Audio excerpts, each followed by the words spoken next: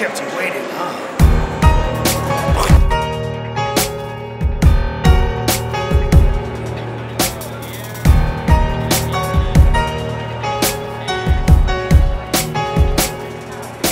Here we are, guys. We are on the 3rd floor of Anime Boston, which is the gaming floor. It's the thing that everybody's been looking forward to. This is where bragging rights are earned, and the haters need to shut up, because if you lose here, there ain't no round 2s. Check it out.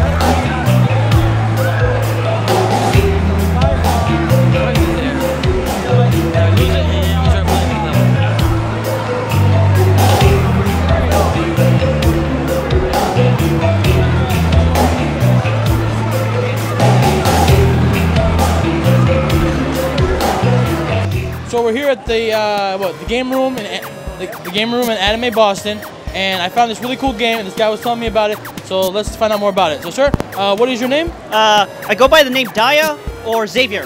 Daya will be fine. That sounds great. All right, man. So I saw you're promoting for this game. So what is it all about? Basically, these are this takes place in the world of Gensokyo, Touhou project, and right now what you're seeing here is a game called Scarlet Weather Rhapsody. Yep, and right now these are what's playing, which is the fighting game series. These are the fighting game series. As you can see over there, he typically makes top-down shooter games, and basically your different characters such as Reimu, and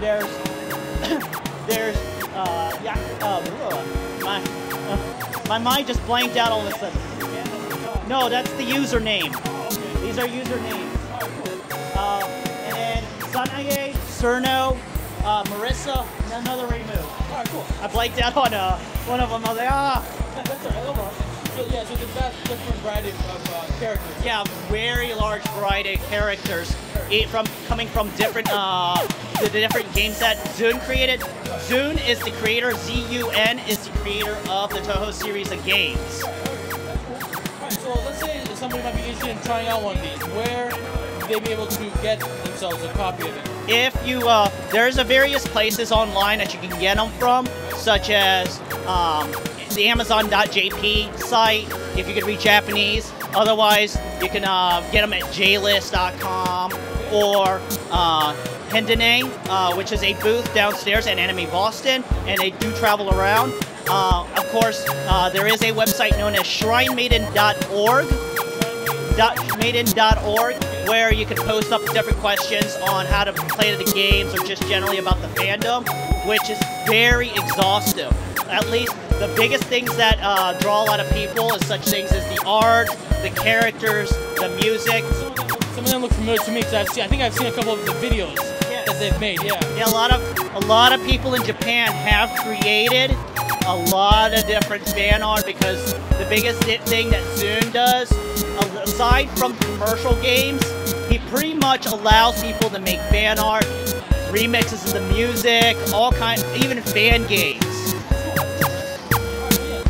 So me and Ben are going to try out some of this right now. We'll probably get some footage of that. Hey, thanks again for all the information, man. I appreciate it. Thank you very much. All right, man. Thank you. They're not grounded to the ground. It's really smooth. There's a good like air combo to be done. The biggest thing that draws a lot of people to this is air combos tend to be, because it's ranged attacks and air combos tend to be very favorable. Which requires a lot more strategy. You don't have to worry about button combos, so you have a lot more strategy involved when you're attacking.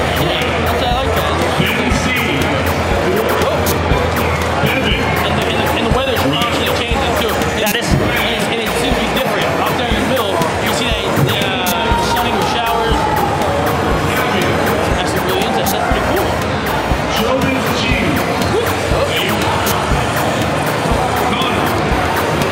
Now it's raining with still sunny. Which means at that point, when it says defense becomes strange, that means sometimes you won't be able to necessarily block.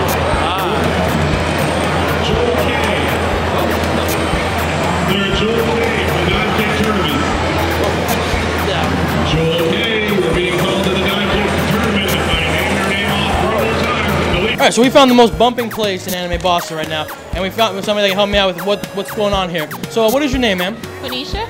My name is Kanisha. Hi, Kanisha. And what are you guys selling here right now? Right now we selling like flashing T-shirts that lights up, also hoodies, accessories like bows, bow ties, anything that flashes up for rave parties. Any type of parties there is. So it lights up with any sound, like a loud sound. Sound sensitive to sound. So if you're around loud music, you're clapping, stomping, screaming, whatever makes you happy. Yeah. And how do they run exactly? They run by AAA batteries. Pretty simple, easy, and then you just connect it to a battery charge compatible that's in the shirt, and that's it. Simple. So let's say somebody, a sad person out there right now who's not here, wants to get one of these things. Where can they go to get one? You can check out online. It's at emfstores.com. And everything's there, right? All those stuff is there? There's a few that's there, but if you want in particular, you can just send an email and they ship it to you for free. There you go. So this place has some awesome stuff to it. It looks really cool, and we'll come back with another one. I just bumped into a good friend of mine I met last year. This is Rick. Rick, how you doing, man? Hey, I'm doing great. How you doing, man?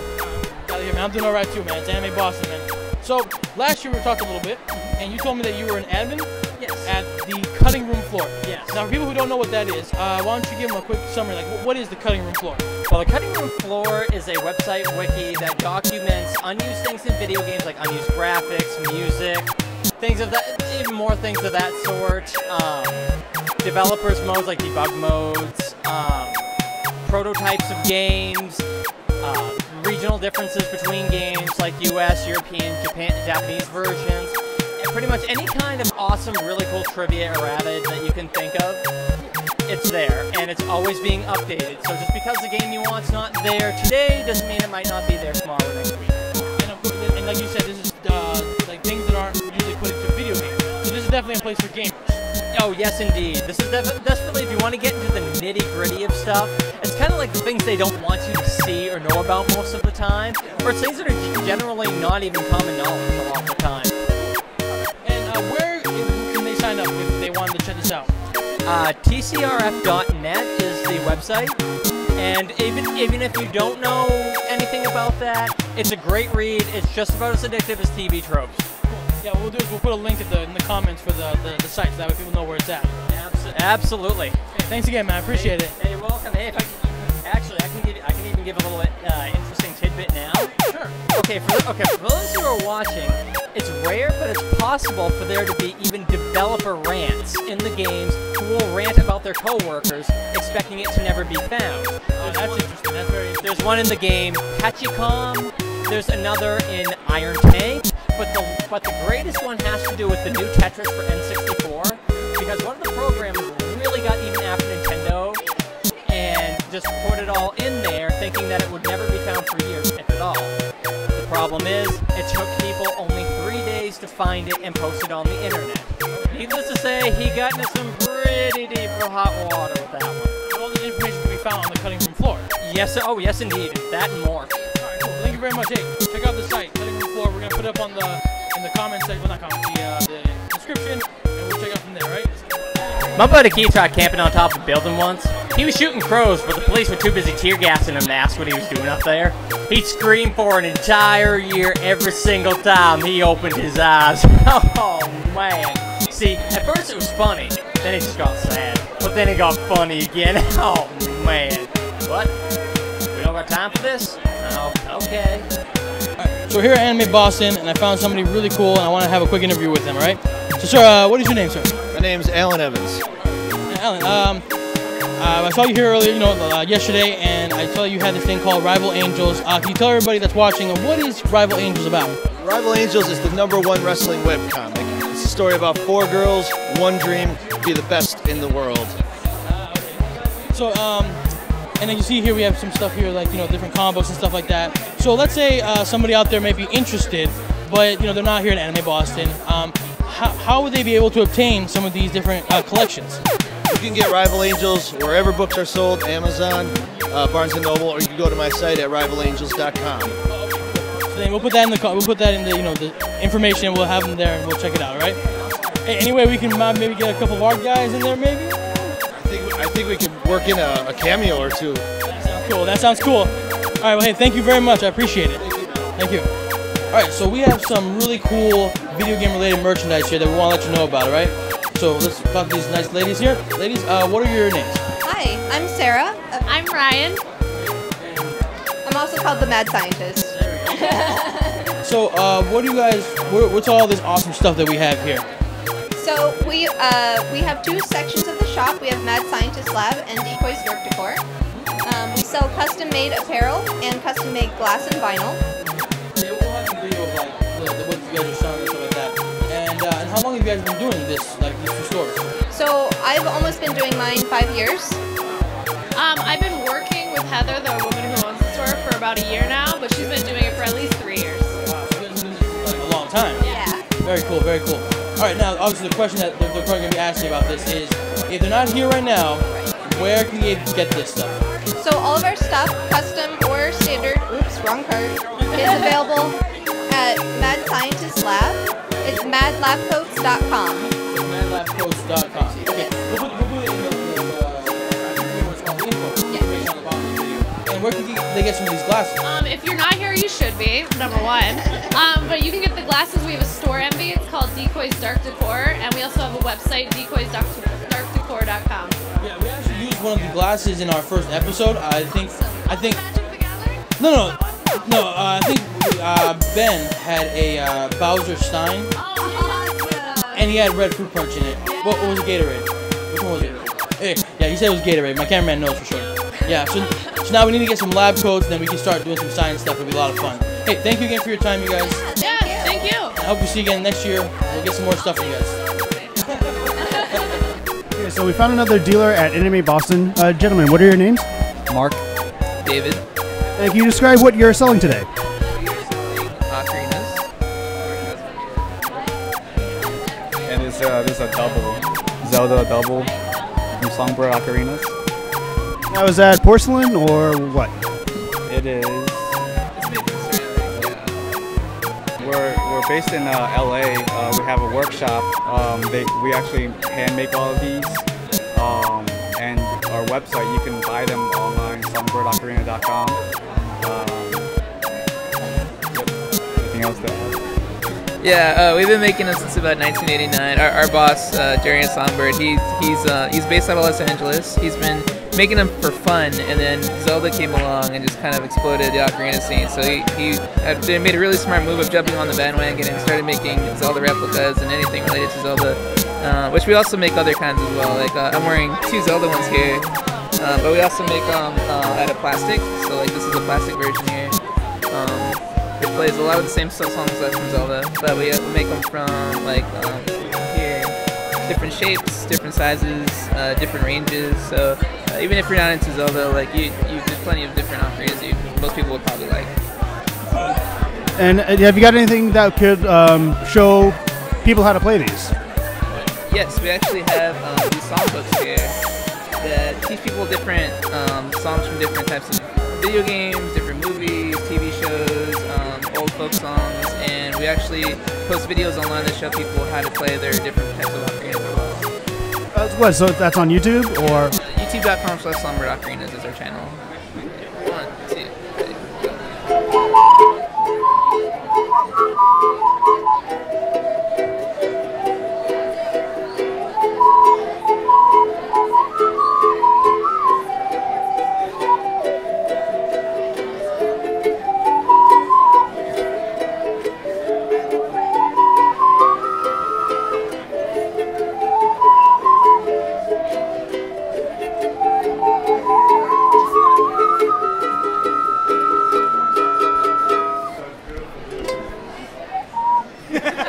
That was awesome. Thank you. Thank you.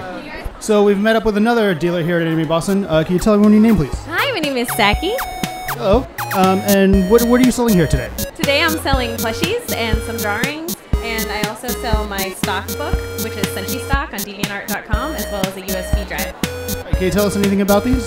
Sure. So the stock poses are references of people in underwear and bodysuits for drawing, and the plushies are just really cute, adorable, fun little things. I also make hair bows.